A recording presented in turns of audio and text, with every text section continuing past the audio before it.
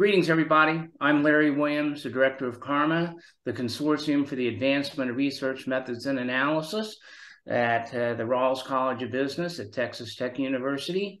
It's January 9th, and today it's my pleasure to welcome you to another version of a CARMA Quick Chat. And today we'll be talking with Dr. Brent Goldfarb, who is the Dean's Professor of Entrepreneurship and the Academic Director of the Dingman Center at the Robert Smith School of Business, School of Management at the University of Maryland. So Brent, greetings. Glad to have you involved with CARMA. Appreciate you taking the time to talk with us a little bit in preparation of your webcast lecture that's coming up. That webcast lecture is in January the 20th. And the lecture starts at noon Eastern time. It'll be available to all of CARMA's institutional members. We have 170 universities worldwide that are members, as well as members of our 12 affiliate programs, including the Academy of Management. So greetings, Brent. Hope you had a good holiday. So one of the things I'm interested in as I talk with the different people who are involved with this is how they got started. So how did you end up being an academic? Oh, that's a great question, Larry. Accidentally. So there's a sequence of events, and then I guess I knew I loved school. And there's a feeling when you walk into a library and you smell the dusty old books that to me just feels soulful and a place to explore. And so academia, in my view, is the loophole in society where we get to explore questions that we're interested in, and somebody like pays us to do this, which I am forever bewildered that of my fortune in that. And so so for me, it was why leave school if school is such a great place to be? Mm-hmm. I mean, there is a sequence of events that happen and all that, but that's a beer conversation, perhaps not for a short thing like this. Well, I will look forward to having that conversation with you. The one thing that's also special about the people that participate with us is, although they are giving lectures on methodological talks, everybody has their own substantive interest, and most people do substantive teaching. And so I was wondering, what do you particularly like to teach? Do you have a favorite non-methods topic that you get really excited about when you see it on the syllabus? And if so, how did that come to be? Yeah. So I do, and it's hard to choose. I'm going to give you two. That's great. Yeah, and so the first is in my entrepreneurship course, which I developed in principle with my conspirator partner in crime, David Kirsch. Is we ask the students to create businesses for real, and they have to go create a product and sell. And what I find amazing about this is watching different students either be attracted or repelled by the experience. Because for me, that gives them an opportunity to explore entrepreneurship in a safe environment and then figure out if that's something they want to do over time. And so I think that's my one. And then my two is thinking about disruption. And the reason I find that really fascinating is I find common explanations of disruption not very thoughtful. And so bringing the students and walking the students through the logic of that, I think, is fun and interesting, and it ties on some of my research about bubbles, and it's just a blast. Yeah. Well, I'm going to give you a chance to give us a preview of your webcast lecture in just a minute. But I noticed from your Vita that you also have a couple of other recent methodological papers. One has to do with a paper on testimony, and then the other has to do with bin scatter plots.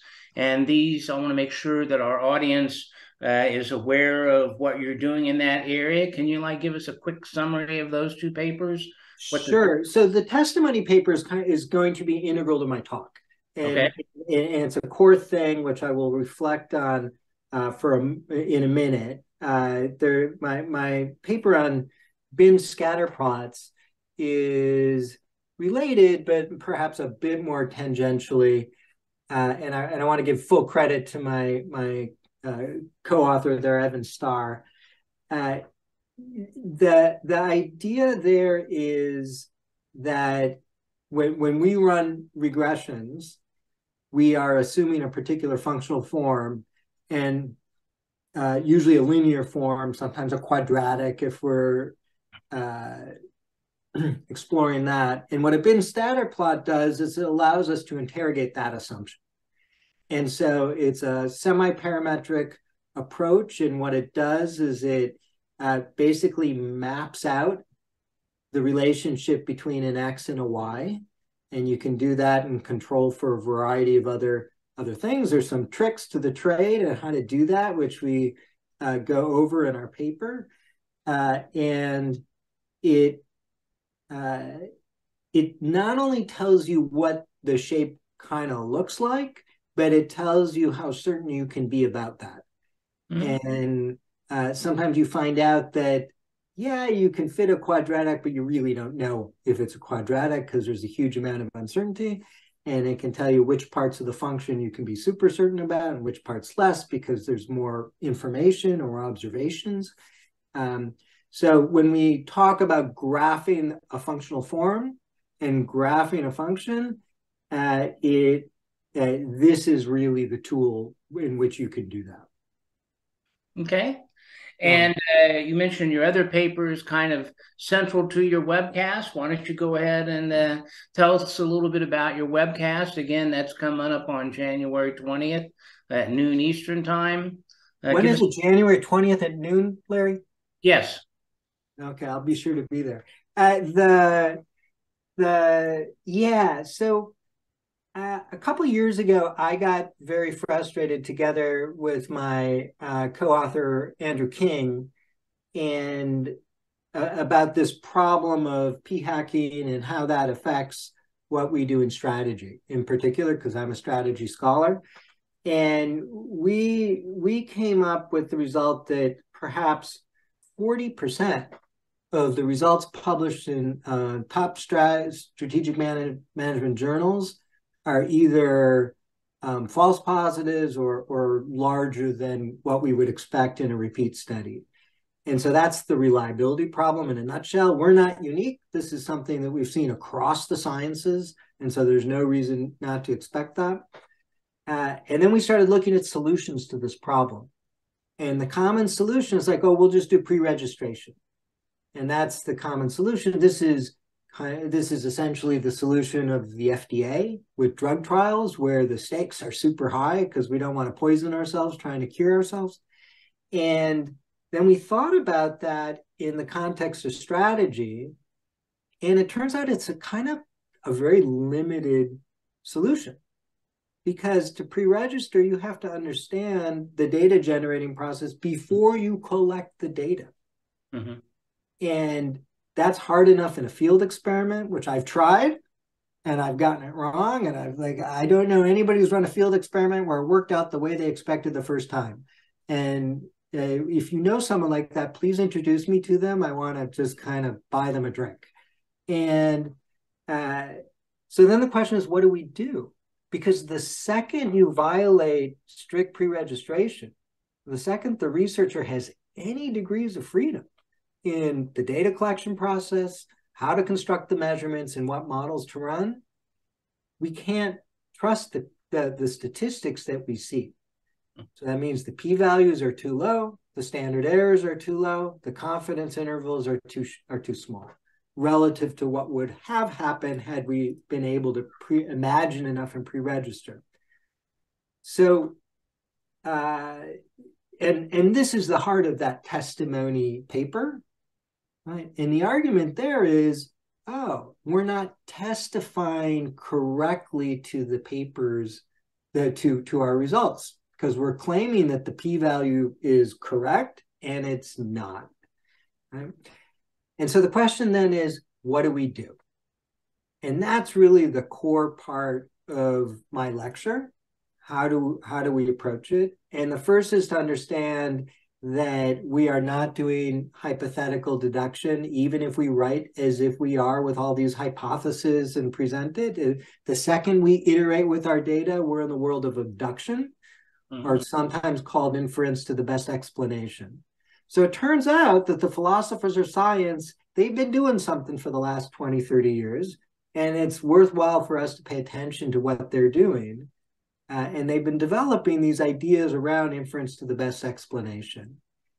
And the presentation and the lecture is going to be about how to present work that's consistent with the epistemology that we're using, which is inference to the best explanation. I can give you the top line now, and then nobody has to show up. No, we don't want to do that. I think you've got just enough there to whet everybody's appetite. So that'll be good. And so again, this is Brent Goldfarb, his webcast lecture, January 20th, noon Eastern time, available to CARMA institutional members and all Academy of Management members. And you can find information about all of our programs on the CARMA website. You can get the abstract for Brent's presentation and access information as well. We also have a couple of other events on that Friday, January 20th. We call them topic interest groups. They're also known as our Ask the Experts panel, and you'll find more information about those on the website as well. Brent, thanks for sharing a few minutes with us today, and we'll look forward to seeing you in a couple of weeks. I'm looking forward to that too. Yep.